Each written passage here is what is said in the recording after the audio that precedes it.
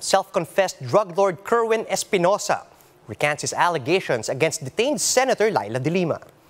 He says he was only pressured and coerced to make such false testimony. Camille Samonte with the report. Over 5 years into the imprisonment of Senator Leila De Lima, self-confessed drug lord Kerwin Espinosa recanted all of his allegations against the senator. In a counter affidavit subscribed before the Justice Department, Espinosa said he had no dealings with De Lima related to the illegal drug trade in the New Bilibid prison. The counter affidavit is Espinosa's response to a complaint affidavit filed by the NBI in his illegal drug trade case. The NBI used the confession of Espinosa during the Senate hearing on 2016 for the complaint. In a series of Senate hearings in 2016, Espinosa testified that De Lima was part of the illegal drug trade inside the New Bilibid prison during her stint as Justice Secretary. But in his counter-affidavit, Espinosa explained that all of his testimonies against De Lima were not true. Espinosa also said the statements he made against the detained senator were the result of pressure and coercion. For this, Espinosa apologizes to De Lima. Ang sinasabi lang ni Kerwin sa counter-affidavit niya, never siya nakipag-deal, wala siyang transaksyon. At kung ano man yung nasabi niya against Senator De Lima, ibinabawi niya at humihingi din siya ng paumanhin, no?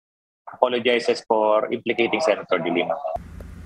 However, Espinosa's legal counsel, Attorney Raymond Palad, said his client did not disclose the identity of the person who pressured and coerced him to falsely testify against De Lima.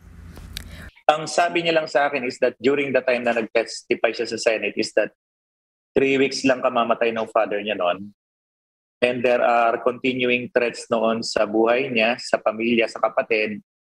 Ang sinasabi sa kanya binabantayan namin yung pamilya mo, etc. In general lang naman, no names. And because of that pressure, kaya marami siyang kinwento. But as to names, wala siyang binanggit sa akin. Recall that in 2016, his father, Alberta Leyte Mayor Rolando Espinosa Sr., was shot dead inside a jail cell. Espinosa Sr. was among the narco-politicians tagged by Duterte. The DOJ, however, asserted that Espinosa's recantation will not have any effect on their case against De Lima. This is also the explanation of Espinosa's legal counsel. To clarify, hindi naman witness si Kerwin doon sa cases against Senator De Lima. In the 3 cases pending sa Muntinlupa, he was never presented as a witness.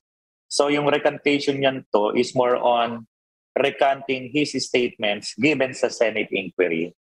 Sa court naman, hindi naman nag-testify si Kerwin. De Lima was originally charged with 3 drug cases but has already been acquitted in 1 case last year. De Lima's lawyer Filibon Tacarden said that Espinosa's recantation shows that the testimonies and evidence against the detained senator were all fabricated. They are hoping that other witnesses will also come out to confess how they were coerced into making false testimonies against De Lima. The detained senator is also hoping that in the end, truth and justice will prevail. The palace, meanwhile, has yet to issue a statement on the matter. For News 5, Camille Samonte, We Are One News.